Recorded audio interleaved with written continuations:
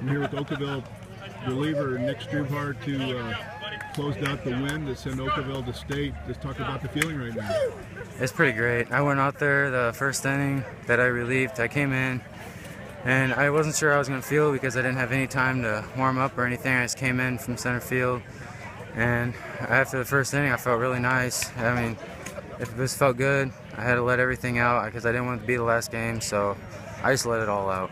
Down 3-0. I think you guys only had one hit through the first 4 innings. How tough was it to have that comeback to get it done? It was pretty tough. We just stayed in there. We don't give up until game's over. So. You guys have been down in some other games in the playoffs, I know, and you put a heck of a run together here. What's been the difference here in the playoffs? We just not very many Okawville teams have done this, so we just we have fun doing it. So just keep on going. People always think about basketball, don't they? Oh yeah. So what is it like going to state in baseball? It's pretty nice. It's different. So.